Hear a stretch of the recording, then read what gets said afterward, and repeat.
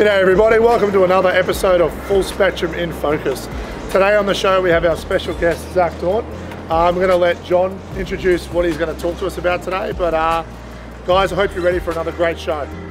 As Ben said, very happy to have Zac here. He's one of our special educators.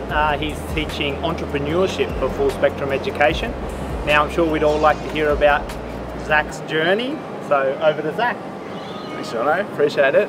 Great to be here. So, yeah, basically my journey with Full Spectrum started, I guess, a few years ago, really. This has been the culmination of a lot of conversations that Ben and I have had, especially about the gap in some potential educational opportunities. So, as we know, lots of kids have different interests and different, I don't want to say precursors, but definitely preferences to different subjects and different things.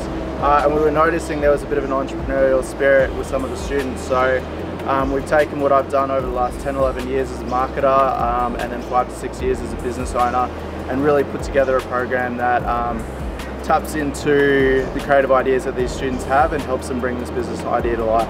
I'm sure you can see that Zac's a fine example of the outside-the-box style of learning that we offer here at Full Spectrum Education, in particular our high school students and our senior students moving into the next phase of life.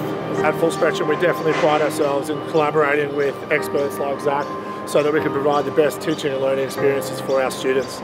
I know that I've spoken with lots of teachers and they're tremendously excited about having the opportunity to launch the Entrepreneurship and Education Program. So I'd like to thank, on behalf of Full Spectrum Education and all of our families, thanks to Zac for giving this time and collaborating with us. And on behalf of all the team here at Full Spectrum Education, we wish you all a great week and we'll see you all next week.